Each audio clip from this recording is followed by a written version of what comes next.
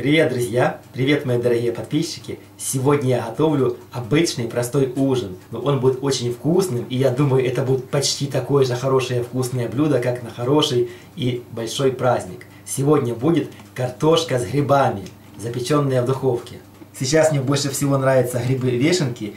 Они мне более ароматные и вкусные, чем шампиньончики, поэтому я буду готовить картошку с вешенкой. Вешенку я разобрал на листики. Я резать грибочки не буду, буду просто их вот так разрывать. Если крупный листик, я его разрываю на 2 части или на 3.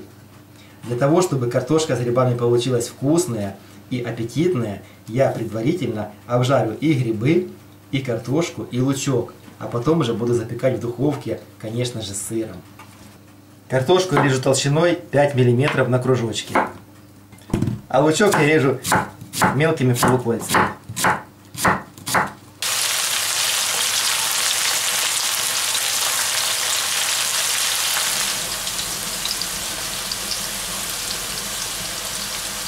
Чтобы все получилось вкусно и красиво, я кидаю пару ложечек жирка на противень. Это жирок из свиной рульки. Как вкусно приготовить свиную рульку, ссылочка вверху. В ступке я уже размолол черный перчик и зерна кориандра.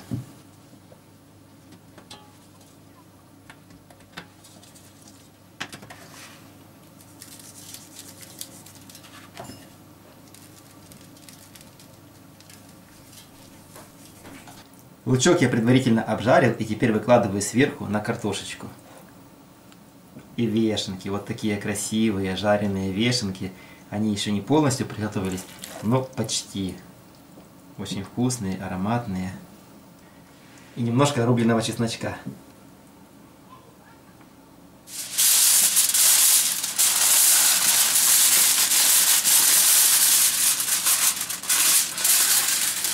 Ставлю в духовочку на температуру 180 градусов, минут на 10-15. Картошка с грибами запекается, а я пока приготовлю сырок. Хороший, вкусный, твердый сыр. Теперь для сочности я слегка сбрызну поверхность грибочков майонезом.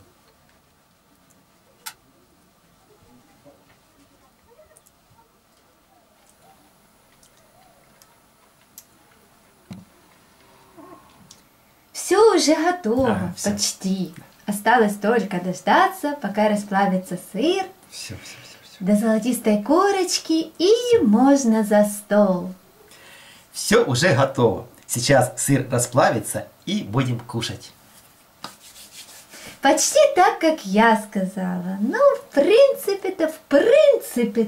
Это же обычный ужин. Вот обычный простой ужин уже и готов. Картошечка с грибочками готовится легко, быстро и просто.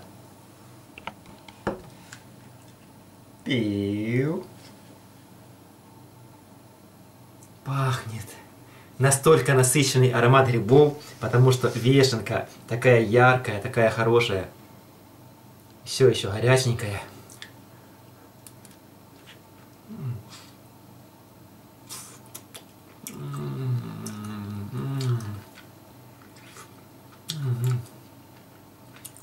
Друзья, простой ужин готов. Если вам понравилось мое видео, ставьте вот такие огромные лайки, такие же жирные и вкусные, как этот вкусный ужин. Подписывайтесь на мой канал и помните, ссылочка внизу. Друзья, если вам понравилось мое видео, ставьте вот такие огромные жирные лайки, подписывайтесь на мой канал и помните, кухня – это самое спокойное место.